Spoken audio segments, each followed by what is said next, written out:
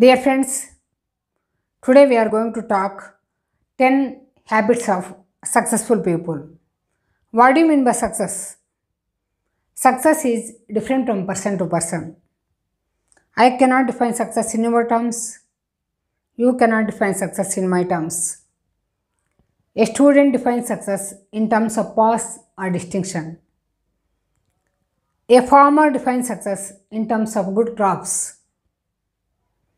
A businessman defines success in terms of good profit. A politician defines success in terms of power. A sportsman defines success in terms of medals or trophies. So, success is different from person to person. Please remember that success is not permanent. Failure also not permanent. Success and failure are two sides of the same coin. Today success, tomorrow failure. Tomorrow success, day after tomorrow failure. So, success is not permanent, failure is not permanent.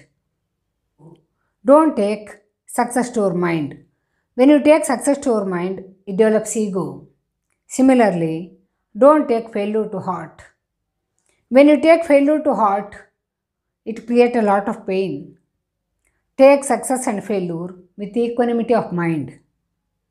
Take a look at 10 common habits of all successful people. Thank you. Happy learning.